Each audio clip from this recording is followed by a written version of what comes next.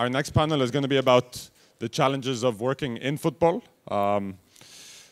Ted needs no introduction. He's a big part of the reason we're all here. Our three guests are Jacqui Oatley, sports broadcaster for ITV and Sky. She was the first female commentator on Match of the Day. Emma Hayes, one of the most successful coaches and current football coach of Chelsea Women's in the Women's Super League. And Vosse de Boode, I may have butchered that, so apologies. Head of sports science at Ajax, obviously. She spoke earlier today about all the cool things happening at the Ajax Academy and youth development and the innovative things they're using in their academy. So I'll let Ted kick it off. All right, so we did the short intros, but that's mostly because I wanted to get tucked into this. I want origin stories here. Like, were you bitten by a radioactive football spider? And we're gonna start with Emma here. How did you get stuck into this? And are you like formally trained as a Chelsea women's football coach? Is there a program for that? I don't know what being formally trained as a football manager actually is. They can send you on a load of shite football courses around the world, and UEFA and everybody can stick a badge beside it and say, you are a pro-licensed coach. To be quite honest with you, I learned absolutely zero in most of those environments. And most of the learning comes from probably life itself. I'm from a working class family and a self-employed father who always brought money home every day. And I only ever understood the value of hard work and working for yourself and being reliant on those things. And I think that's been so instilled in the way that I am as a coach. I had no ambition to be a football coach. I wanted to be a spy for MI5 or MI6, and I'm trained, apparently. You're not. you actually do travel on a regular basis around Europe? Yeah. Okay, we don't want to talk about that, though, because that's a little tricky. So yeah, and one of the things I actually thought in like my own research about coaching is that almost nobody who is degree taught or a book learner understands how you learn. You learn completely differently than almost everybody else. It's much more like a plumber or an apprenticeship in that, like, someone teaches you things, you then take things, you have reps, you adapt to that. I found that like almost impossible to understand at first without that framework. And I know for a fact there are a lot of owners that are just like, well, just tell them to do it that way. I'm like, they don't necessarily know that because they don't have that experience or that background. Well, also there's no one methodology, and often the case in coaching, there's so much subjective application of what goes on. Different coaches coach different things based on what they were either exposed to or they enjoy, etc., etc.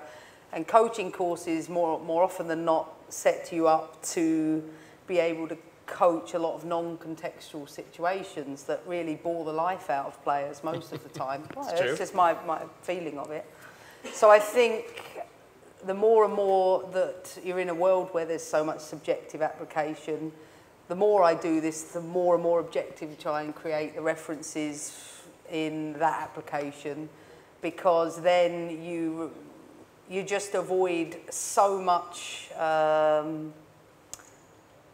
just challenge with players. And then I think about, how you get to that point. Granted, my coaching journey might have been like that. The best experiences was when I failed the most, usually when I was sacked, usually when I fucked up, usually when I didn't do particularly well. But the reflection part, I think, drove me to the next stages. And I think again and again, constantly looking for another edge to keep doing that. And that never ends. And you've got to be so open, even as I'm aging more and more, to not being shut off to doing it the same way I did it before just because it was successful then. That's the biggest trap you can fall into in this profession. You've got to, in fact, it's a slogan in our club, what got us here won't get us there, and I think you have to live by that. But that's exhausting because you're constantly having to learn all of the time in a profession where the roadmap is all over the place. Being uncomfortable in football is both a constant but also very difficult, especially at the coach level. All right, Jacqui, how did you end up here? And you are one of the most notable women's journalists in football, period. Tell us a little bit about your story. okay, how long have you got? I need to try and give you the really short version, which is very difficult, but I'll try and give you the short version, which is I got into football as a kid. I was obsessed with, well, I loved sport, and then saw a football match on TV one day, and something clicked in my head, and I was like, oh my God, I need to see this, I need to breathe it, I need to live it. And I moved from an all-girls school to an all-boys school, so I could go to virtually all boys, not entirely, of course. So I could have somebody to go and watch Wolverhampton Wanderers with me every week. And sometimes they came and sometimes they didn't. I'd just go anyway on a coach to Grimsby away on a Tuesday night, because I was a little bit strange. And then nobody ever suggested working in sports broadcasting or journalism, despite my football utter obsession and the fact that I was okay at languages and words and what have you at school. I never put two and two together, neither did they. You have to fast forward a lot of years to when I was 27, to one day when I just thought, I can't stand my job, which was a proper job, working in intellectual property, protecting brands on the internet. I had a really fun flat share in London with my friends, and I was working in a job that paid pretty well in Fulham. And I'd injured my knee badly, playing football badly, in Chiswick, well, in Egham, but playing for Chiswick. And I thought, if I can't play football anymore, I need to do something else to be immersed in it, apart from watching Wolverhampton Wanderers home and away every Saturday with the London Wolves, with all the guys with the carry bags of tinnies. We go around the country. It was fun, but I felt like I needed to be in football, and I felt that just not being able to watch every single match of a World Cup was like an infringement of my basic human rights. I couldn't believe that people in grown-up jobs couldn't watch Panama versus Colombia or something. It was just weird, and I thought, no, I need to do something. So I said I'd try and give you the short version. So I decided to give up my job, give up my flat, after 6 months of evening courses and hospital radio, and I was like, right, yep, it's definitely what I want to do.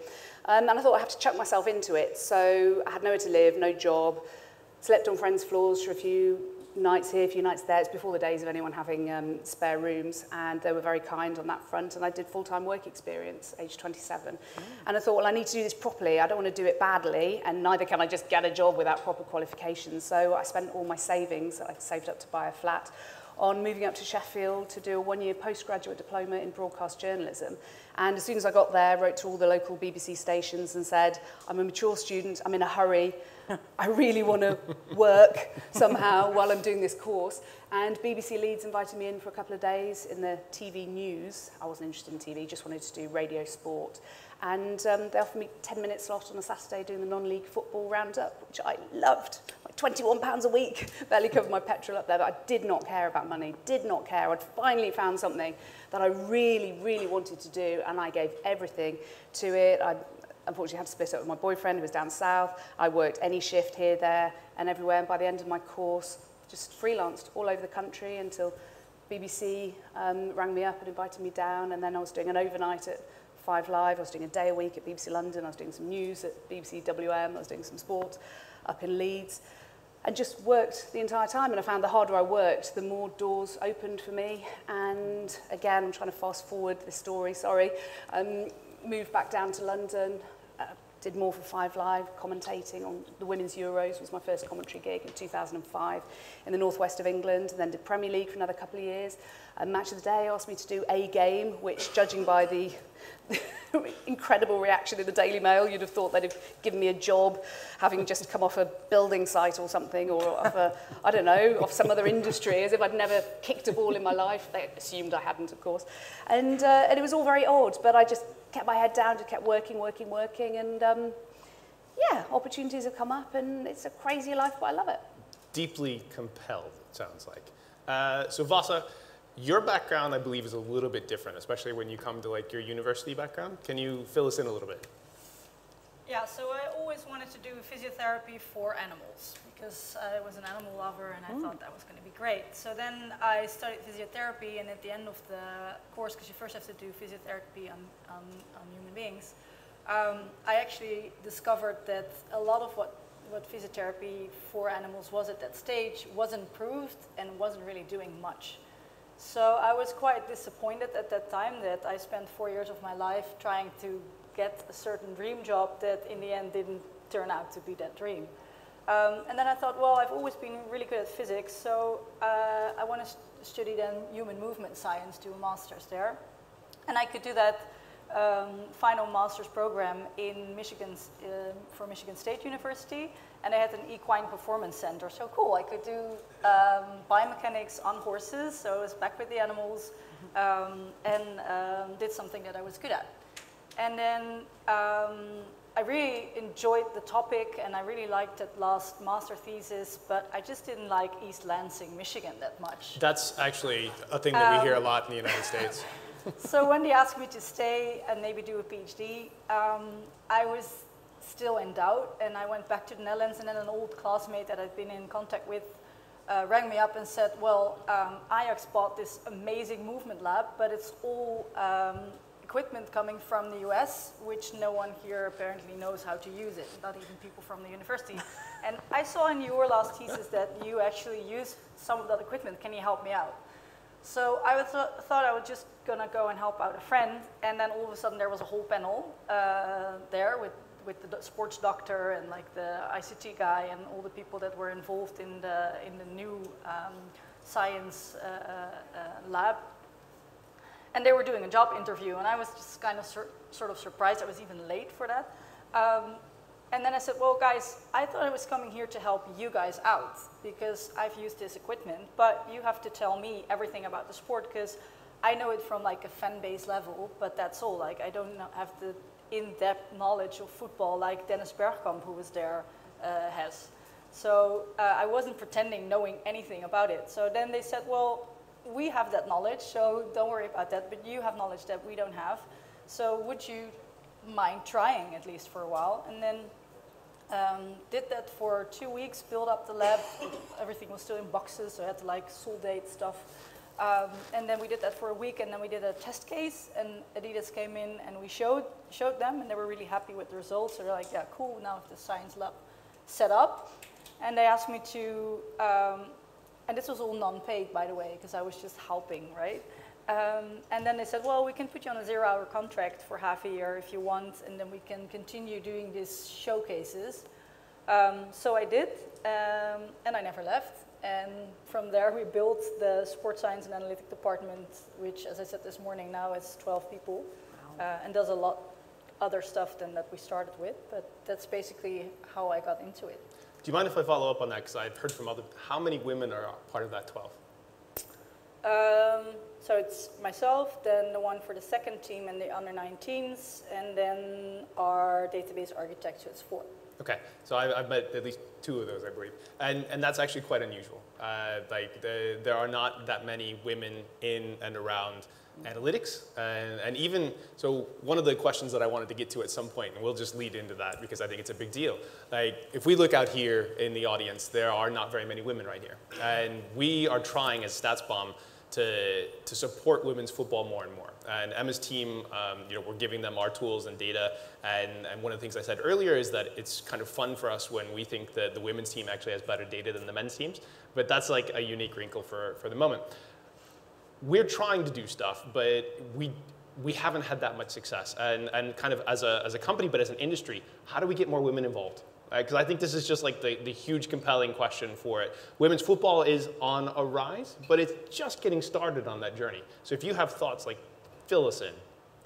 Well, I think you have to start with confirmation bias, because if you want to start looking for the white Renault that you plan to buy at the weekend, and that's all you will see. If you want to open up opportunities for somebody else, then you have to reshift your brain and its focus to perhaps interest that different type of employee to your organisation. And I think that in itself is a challenge, because football, as we know, is traditionally a male-dominated sport. And yes, granted, those perhaps within it are coming, are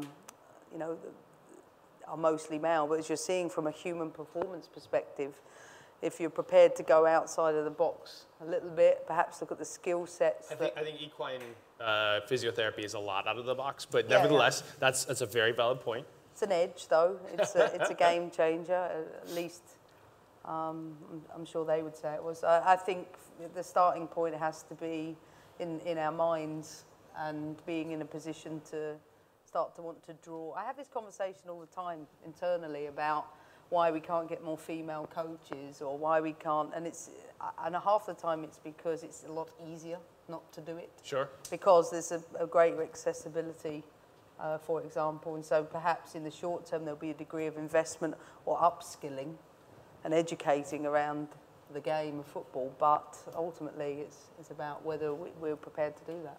So Jacqui, the media in the sports realm is almost overwhelmingly white and male, and obviously like that's not something that we're flagging up right now. It's a thing that's been in the media for the last couple of years as we see massive changes in, you know, it's shifting around the bits, but we're not seeing the population shift that much.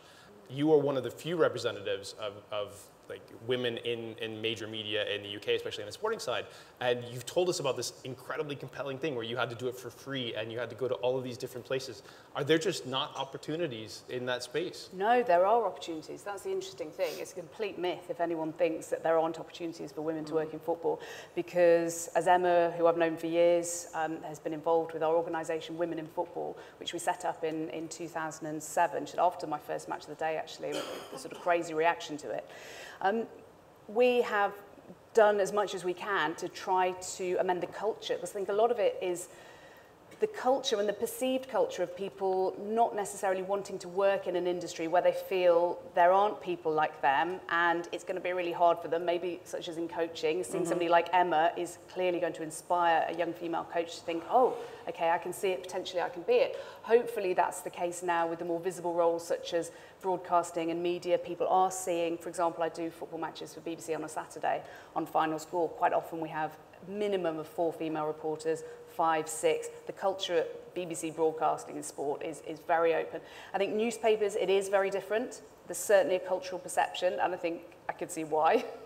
Again, now I'm on the board of the Football Writers Association, trying to address that. They really are trying to get more females on board. And I think you can't just talk about it. You can't just say, oh, we need more women to come in. I think we have to have a responsibility. And personally, I take that responsibility to be a mentor, very much quietly behind the scenes. If I meet a woman in a press box, I'll chat to her, I'll find out what her background is, keep in touch, direct message her on Twitter, invite her to an event we're going to. I'm organising an event for the late Vicky Orvice, who was the first female football staff writer on a tabloid newspaper who sadly passed away this year. There still aren't any staff female football writers on tabloid newspapers. I mean, not very much has changed, but she did it for 20 years, and so we're honouring her next month. And contacting lots of women in football, up-and-coming ones, people who didn't know Vic but would have been inspired by her to come along to this event so we can put them on tables together, introduce them to other women in the industry and men in the industry, because it'll be full of male writers too. I think you have to make a practical difference. There's no offence to this panel, there's no point in just talking. No. We have to actually do stuff. So individuals have to, Emma does a lot. I mean, you do coaching sessions, you mentor people, don't you? I do for the coaches, even in the league. Absolutely. Like I make sure after, you know, all the females that I've built relationships with, if they're struggling, they're getting a set of bad results, I'll always call them and get them to walk and talk through it, because I think in order to keep people in the job with less experience perhaps, they need that degree of soundboard or networking, which I think women don't do particularly well. Yeah, exactly. And when we were coming through, perhaps we didn't have people that we could go to and pick up the phone and go, I'm struggling, I've got like these photographers and people wanting a bit of you, and not having a clue. I didn't have a clue how to handle the scrutiny that came my way, no idea. So I make it my business now to make sure that I reach out to up-and-coming commentators, just very quietly, and broadcast, but newspaper journalists in particular, because the culture is very difficult, to encourage them. And if I see somebody does something well, I'll always message them. And also jobs, you know, new students coming through, and I'm going to talk to universities. And last night I was doing 2 talks at schools, and I always say, contact me if I can help, if you need contacts with things, or if you're coming out of university and you're wondering, are opportunities there? I'm telling you, opportunities are there. People do want to diversify their workforce. So it's a case of finding the best people, so those best female writers, the talent that is coming through, and the ones who have the aptitude and the willingness to put in the hours and the shifts and to make it work. Once you see a gem like that, then it's a case of trying to get them and match make them, if you like. I was match made with my husband. I wouldn't have any children if I hadn't been put together with him. So I'm trying to do that. I'm trying to match make up-and-coming women with jobs and other mentors and people. And that way we can all sort of bring them up together and hopefully make it a bit easier for them. So football on the men's side is kind of wild like that. I've compared it in the past to being football. The only place that I know that is nearly as networked as football is the VC realm. So like the venture capitalists who know everybody and, you know, hey, do you want in on this? Do you want to have part of this deal? And the men's side is very much that way too, which makes it actually really weird as a business to sell your product because you have to find the right people to talk to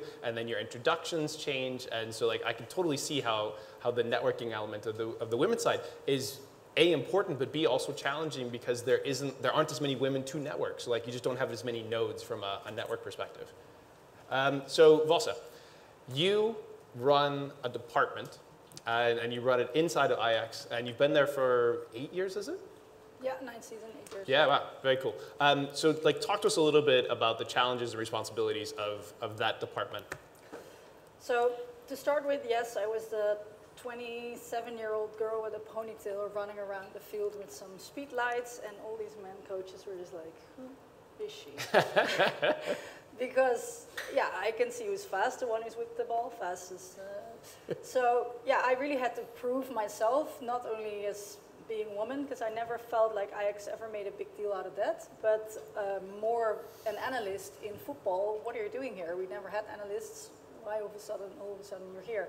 So I feel like I had to prove like the work that I do anyway, whether I was man or female.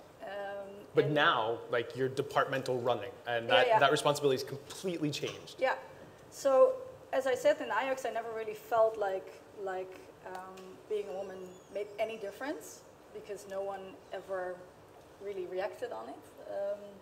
And I think at this stage, as a department, we never actively look for male or female employees, but I think it does help that they see me as the head of sports science, so really talented females actually contact me because they feel like maybe I can have a chance here because they are open. So I think the fact that we have 4 is actually not because we've been actively searching for them, but just because they gave us the opportunity to see them because they were contacting us, thinking maybe if there's someone in that role at that club, they'll give me a chance.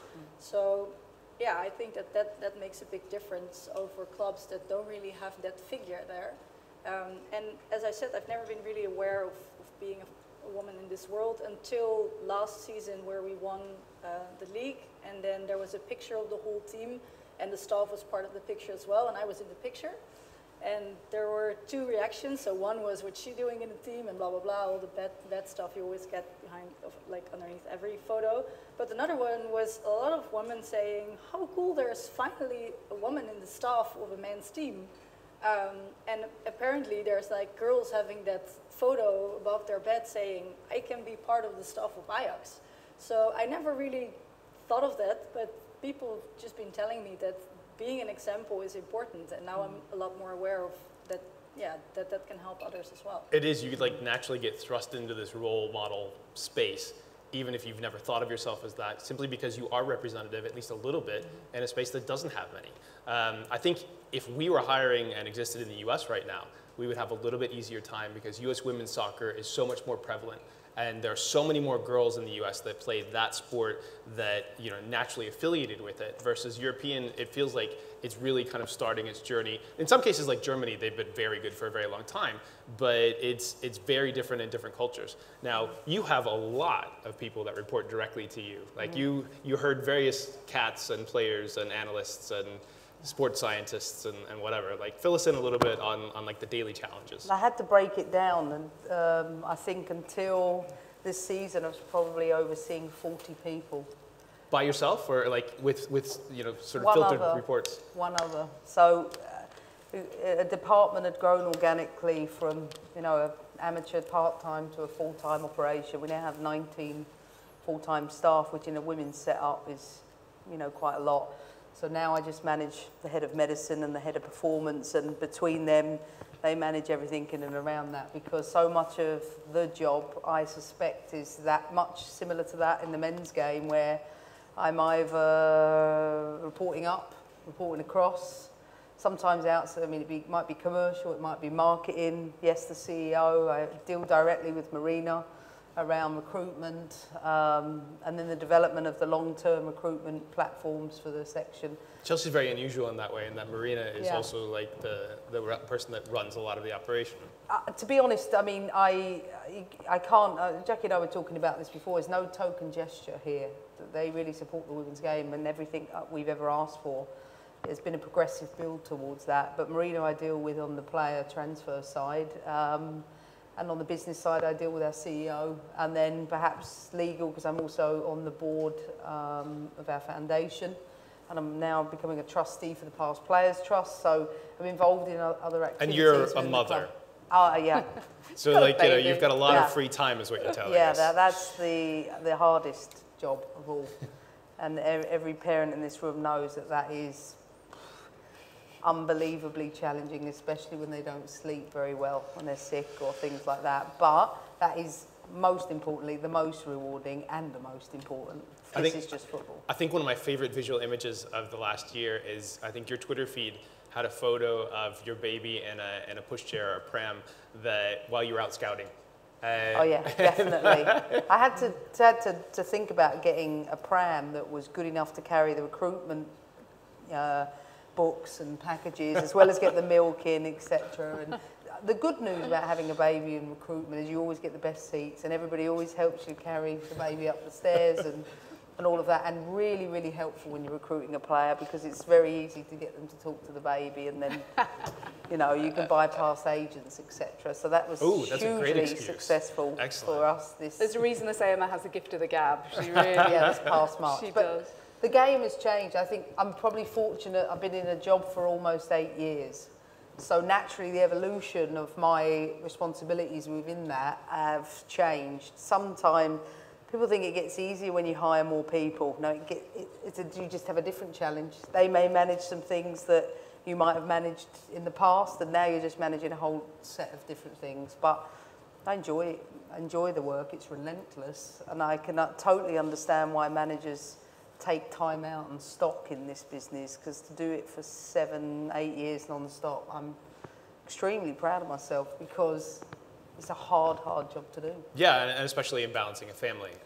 And we know, like, many of the men that I've talked to, like, they also find that difficult, or in some cases impossible, to stay connected to their family on a regular basis. Like, I know a couple of football coaches that I used to work with that their wife and their family settled in the place that they were at for a while, and then their job then takes them elsewhere.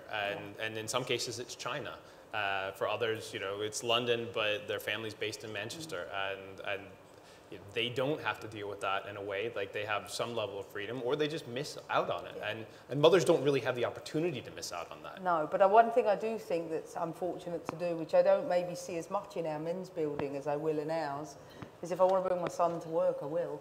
And I'm not going to apologise for it either. There's either another responsibility to be a parent.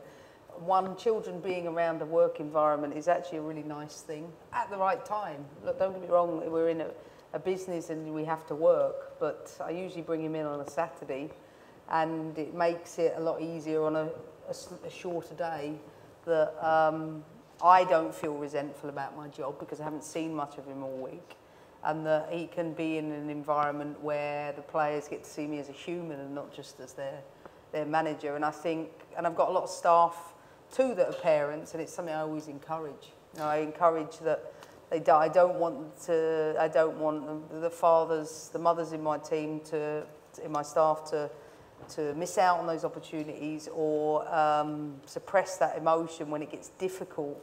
Well, that's another thing that Vosse was talking about. Essentially, like, you know, they've got a representative, but also, like, you're making sure that they feel comfortable as, like, part of their career path, which is another big deal.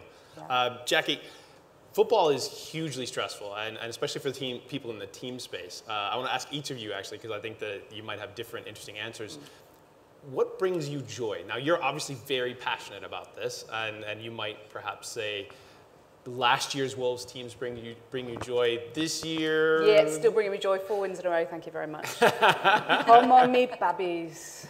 But what aside from that, more specifically about your job, though? Oh right, yeah, sorry.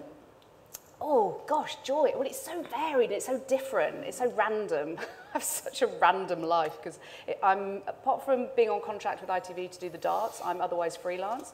So therefore, I do lots of different things. So tomorrow morning, I'm getting up at 4 o'clock to do the sport on Radio 4, and then I'm going to be on air all evening on Sky Sports News till midnight on the same day, which is not my normal Saturday. Normally I do a match on a Saturday, maybe with Radio 4.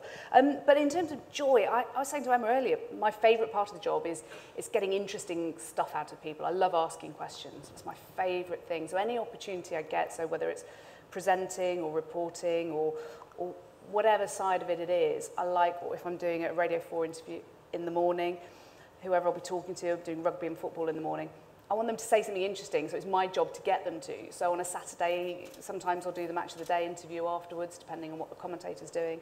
And if they ask me to do it, then it's my opportunity to ask them something very fair, but direct, maybe with a follow-up question, to get them to say something that's interesting, insight. I'm not trying to catch them out, but I do want the person that I'm asking a question to tell us something that people at home didn't already know. And that's why Emma's pretty easy to interview, because she'll always give you something. She'll never just give you bland platitudes.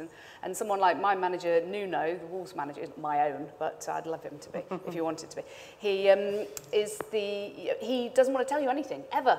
Tough game, tough opponents, tough, tough, yeah, tough, everything's tough. I'm like, why? So often it's a second question. language thing, and actually one of the amazing things about today was how detailed and impressive all three of our main presenters here were in their second language. Like, these were fantastic presentations. I couldn't obviously do that. Basically, my second language is Jesse Marsh's team talk that he gave. Like, that's as good as my German is probably going to get.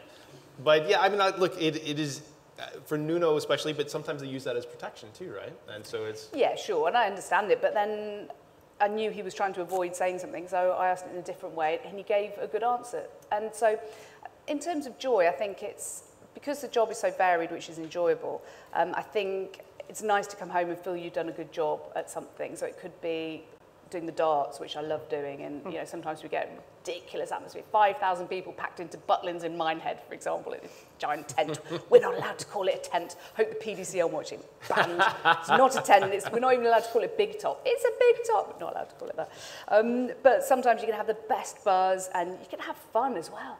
And I think apart from the serious stuff of sports news, you can have a load of fun, particularly with darts, when everyone's having a really good time. And I think there's when alcohol you work, involved sometimes, isn't there? Occasionally. Okay. Sometimes even the people in the auditorium are drinking, as well as the broadcasting crew. But yeah, I think also teamwork, and that's why sometimes I found commentary a little bit solitary, radio commentary, because you'd be doing prep on your own all day, every day. In my case, I was single. I was just like at my desk all the time, very sad. And then you travel on your own, and you sit in the box on your own. And I'm a people person, so when the opportunity came, around the time I had my first baby, actually, sort of by coincidence, to do a bit of TV work, I started doing that. And then you're working with other people. And for me, that's where you've got somebody doing their job there. And your communication with them, like Emma's a good communicator, so she'll talk to her different staff members and players, of course, to get the best out of them, to make the greater output better. And that's what I enjoy doing. So whilst I'm the presenter of that particular programme, there's so much other work that goes into it, but sometimes you have to communicate with them so that you're doing the best job for them, and vice versa. Okay, and Vosse, like, what do you really love? What I really love in my job is always searching for a different approach angle. I really like those moments when I just talk to the coach and we said, I only got like 3 minutes, but we end up talking for an hour because we just get into an argument, and in the end we split usually with a project that we're going to start. And that's when my head just goes, zzz, okay, we're going to do this, and it gives me so much energy. And then I can feel my team sometimes going like, oh God, there we go again. It's going to be months of studying. The StatsBomb people stuff. also have that happen regularly. I'm not sure that they're always that happy about it, but it brings me joy. And so exactly, you and I actually share a lot of that in like science and learning new things, because there's so much that's unknown about football. I get so excited just by the fact that it's not, I mean, I could do sports science in speed skating, and I would have been analyzing the same movements like through so many rounds. Like, I'm Dutch, so we like speed skating over 10 kilometers. But yeah, I mean, football is just cool to study because there's so many things, and there's just because it's sometimes so hard, it makes it so fun. So many different jobs. The research that you presented today, like that was new information to a lot of people. And like, holy shit, that was so cool. Like but imagine doing that, you go like, I'm actually discovering stuff. Yes. I mean, that gives me a lot of joy. And also the young and enthusiastic team that I work with, I think is amazing and makes your life a lot easier if you have a team that works with you that well. Now, Emma, you seem like you might be a little competitive. I get a slight vibe about that. Yeah. Sometimes competition, especially in the cauldron that is football, can taint a lot of the things that you came in loving, especially when you're really busy and not always getting that much sleep. But like, there has to be, like, you've been doing this and you talk about the challenges and how difficult it's been. There have to be things that bring you forward. I'm process driven, so I genuinely don't get too high with the wins and too lows with the losses now. I also... So it's almost a coping mechanism to get I don't more objective. switch off. I go home, see my son. I don't really worry about it. I don't even stress too... I actually don't watch the opponent as much as I used to. And that's because I focus more on my team. So I think I'm probably at the journey right now. I often describe my position as driving the bus with my headphones on. And every now and then I'll go, yeah, I put them on. It's whinging or it's complaining or it's... So I think in part, but you have to do that because you can't please everybody. And I know it's easier said than done, but we're humans and we get affected. So I probably enjoy winning, no doubt, number one.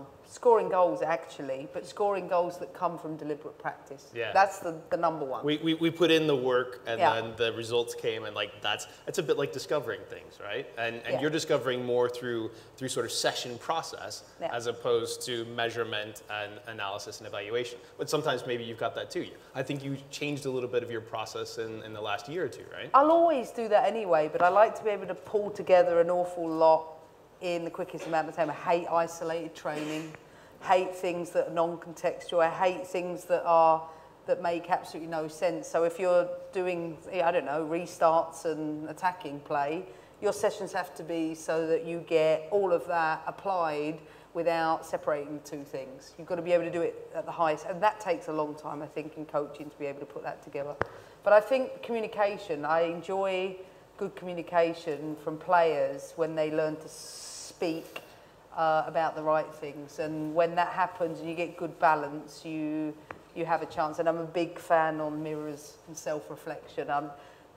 I reward for doing things well, but once there's the knock on the door, like, can we have a day off in 3 days? I'm like, you got a game Sunday. I wouldn't even talk to me about those things. Everything in your focus should be that, and then that's up to me to recognise the situations to reward when the performance is there. But you've got to have consistency in behaviours. That is the most important thing. So much this all the time.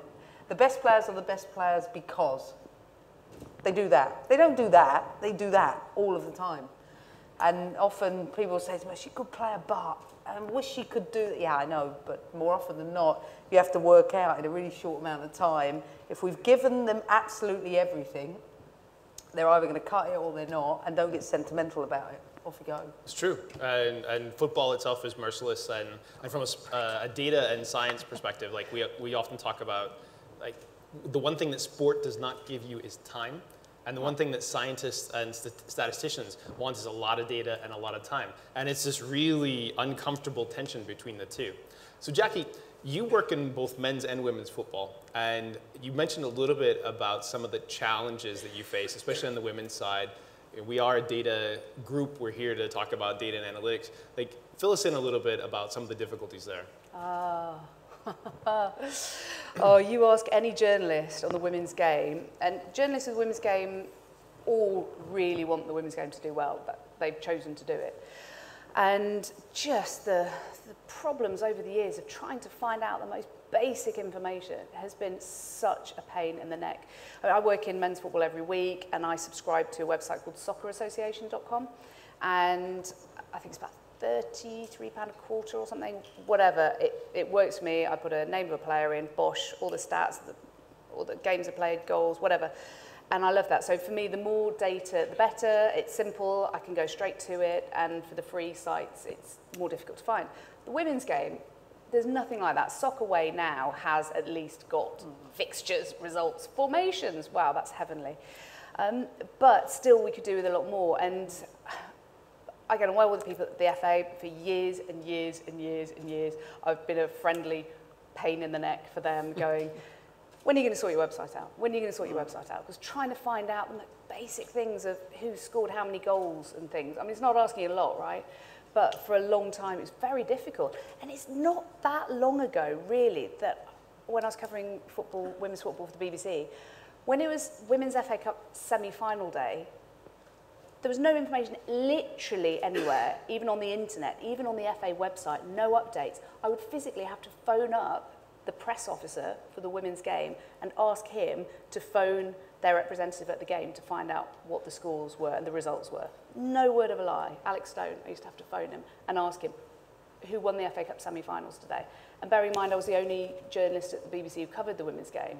It wasn't anywhere. Nobody knew, nobody dare I say. Was it the year we won it?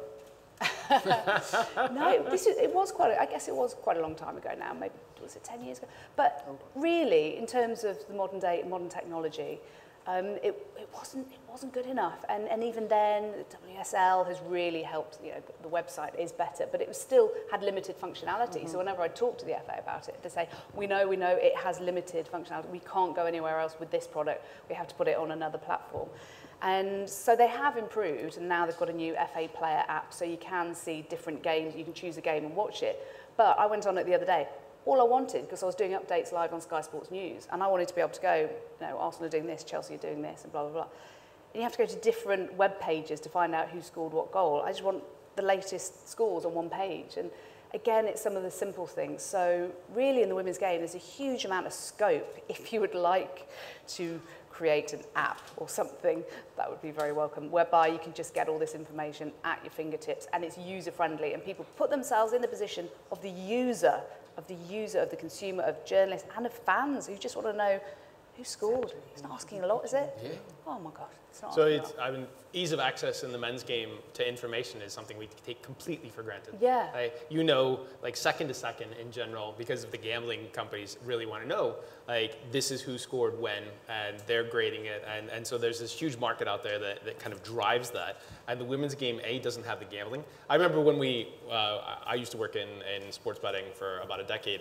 And we had the Men's World Cup, and it was awesome. We're like, oh my God, this is so cool. And then we had the Women's World Cup, and it was just like, I don't know, 1% of the Men's World Cup. And it was like, you know, interest, but also just like that was where the game is at. There's a lot, it is starting to change. And as you say, you know, it's changed significantly in time, but it is really still very nascent. I tell you what though, anybody with a bit of knowledge about the women's game can absolutely clean up at the bookies, because the odds are all over the shop. Oh sure, they're terrible. Because they don't have a clue what's going on. So, I mean, I'm not massively into betting myself, but there is so much scope for people actually making some money if they know what they're doing. Really. Should that be your inclination, and it is legal in the country that you live in, and yeah, anyway, moving on. You could put a bet on anything you like, can't you? And if you know something about it, good luck to you. So the team that wears orange is pretty good, and the team that I kind of have rooted for most of my adult life is red, and we also have a good orange player or two. Tell us a little bit about the women's football from the Netherlands. I think the Netherlands has a benefit that they've always been very sort of gender neutral in their sports approach. So yeah, I can go into history about how we had like, yeah, too long of a story, but sports clubs always had like a women's department, but most popular for the girls was field hockey. So we do really well in field hockey, and soccer just wasn't much of a girls' sport for a long time. But I think that, yeah, there were always girls in the men's teams, which also improved their skill for a long time. No one thought weird of that. I mean, there was just not enough girls to make a team, so they were with the guys, but they were girls, and that was fine. And I think that now, because the women's team does so well, I see like a massive sort of like group of girls just overloading the girls' camps and clinics that we do. And we had a men's camps and clinics. Then it was the question, can girls sign in? Yeah, sure. There was like 20 out of the 100 the first year, and it was like 90 out of 100 the the second year because they were just quicker with signing in. And then we thought, oh, maybe so we have to do like a separate one just for the girls and then another one for the men. So I think that, again, that example there just opens people's eyes and think, yeah, I was going to go into hockey because that's just what the girls do, but yeah, I like football better. We played it on the little pitch behind my school, so I'll start doing it. It's an option all of a sudden. And the Netherlands have possibly the world's best center forward, but in Arsenal and Vivian Miedema. But my favorite is actually Daniela van de Donk because she's a bit of a shithouser. And she's our shithouser for once. So unlike all of the male Chelsea players who basically were that way for about a decade, or Dele Alli or whatever, it feels good to root for somebody that's a little rough and tumble, in the women's game in particular. So Emma, we've got one more question up here, and then we'll throw one or two out to the audience. But tell us a little bit about, is Chelsea Women's incorporating data, and how might that be changing how you're attacking? We saw Adriaan up here do massive amounts of talking about how it changed their planning and how they really incorporate that. I know that you guys are sort of just started on this, but can you fill us in a little bit on that? Yeah, I think the fact that we're just at the beginning stages of that mean we're going to go through a degree of trial and error. But what I found really interesting as a result of looking at this approach is you can go from, say, data from BBC of our game, for example, then look at Opta and then look at StatsBomb. And you got three unbelievable, completely different stories. And so the starting point for us was, okay, well, let's at least start with one data set rather than listen to or reflect on things that are conflicting all over the place. Because at least let's try and create some consistent parameters. I think I've spent the best part of the off-season recognising that as a team that's most dominant in possession of the ball, that we are most likely to be most dominant in the restarts in the opposition's half. So taking something as a data set like that, plus monitoring that in training, which you can't do through data, but creating similar data parameters so that we're monitoring the execution of those actions in training, and then seeing, like I said, deliberate practice. So when you get to the game at the weekend, winning, as I said, was an important thing.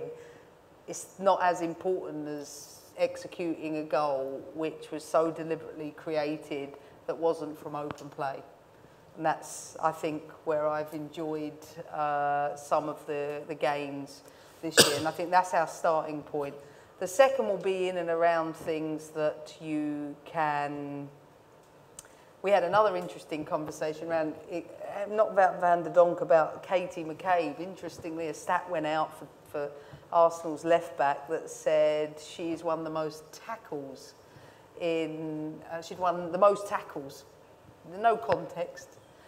The realities were she'd won the most tackles for her team. She was also the most taken on player, 1v1. Opportunity. Yeah, so you can, and it's working through contradictions to say, well, she wins an awful lot, but she's beaten the most as well. So to be able to try to be able to come through the context as much as possible and then apply it where it really, really matters, because players want it in a snapshot. They want just that bit that's going to help them win, but you have to decide that data set, I think, as coaches, rather than it be all over the place. Oh, absolutely. And for us, restarts have been a big feature of what we're doing this season. And I said to you when I came here, we scored 3 goals against Bristol, all from throw-ins that nobody would have noticed, but we did, based on the fact that what we'd been working at, and then going even further philosophically behind that, to not script everything in its entirety, but be able to create a framework in training so that players can make decisions and execute again and again and again without it becoming repetitive. So one of the things that we often use data on, and I think that it's going to be a bigger thing, is player development as well. And we don't have the lineage and what we call the longitudinal studies in the women's game, but being able to build that and saying, okay, this is where you're at right now, but this is where the best Chelsea left backs have been. Like, that actually gives them something aspirational. The players actually care about that because they've got things that they know that they can work on. And then, you know, on the men's side, they get individualized development plans to help out with that too.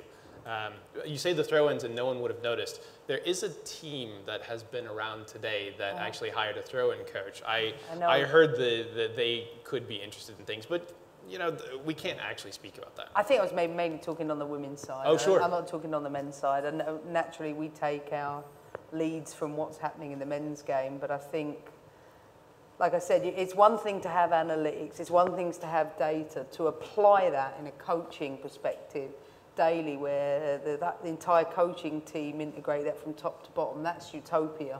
Where it's not just things that are being done in separation. Like here, these are the data set for this. And at training, they never merge, where you're actually putting that together on a regular basis, where the players, players roll their eyes at any opportunities where they're stood still for too long. But when you score goals off of things that perhaps you wouldn't have focused on, and that's where I think data-driven decisions make the difference, at least for us right now. Well, I think it's interesting to listen to the compelling. They want the information. Go ahead. Can I ask a question? Do you think that data might even sort of help to develop the game, and especially the women's game, over time? For sure. Because just to drop like a big bomb here maybe on the stadium, if you look at the physical part of the game, and what we compared from our women's team to all our men's team, we saw that the physical capacity is about the same as the under-17s for the men, which, as a out-of-the-book data scientist, and shoot me if I'm wrong, makes complete sense if you would say, play it on a little bit of a smaller field. You're talking to the right person when you say that. You do know that. Emma might have had some public discussion and a column about this.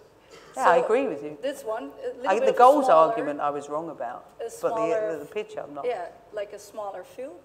But also maybe a little bit of a lighter ball, because just shooting and the impact that it makes. You know the interesting thing about the shooting of the ball component, the fact that we talked about the goals being too big, oh my God, my goalkeepers absolutely ate me alive for weeks. But do you know what was really good about priming for that?